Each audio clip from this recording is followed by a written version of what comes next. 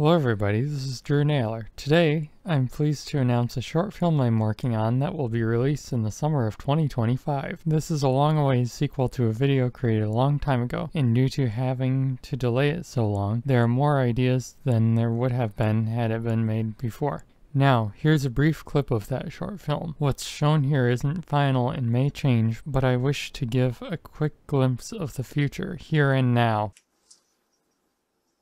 That's right, the next short film is clones related. While there are ideas in it that were created by someone else originally, then added to by me, our idea of who should be in it was planned to be only me from the start. So the only actor who will appear in it will be me. I can't say anything else now, so stay tuned for more details and a release date on April 1st, 2025, as I said before, on Mastodon and Facebook. Also, once the short film is out, I have plans to return to making short films and other live-action content. The 3DSE shop and other stuff where I'm just using a camera just pointing to my desk or something with my hands, that doesn't count. See you back here for my next upload, and eventually the trailer for my short film, and after that, the Clones series project. Over a decade in the making, you won't want to miss it.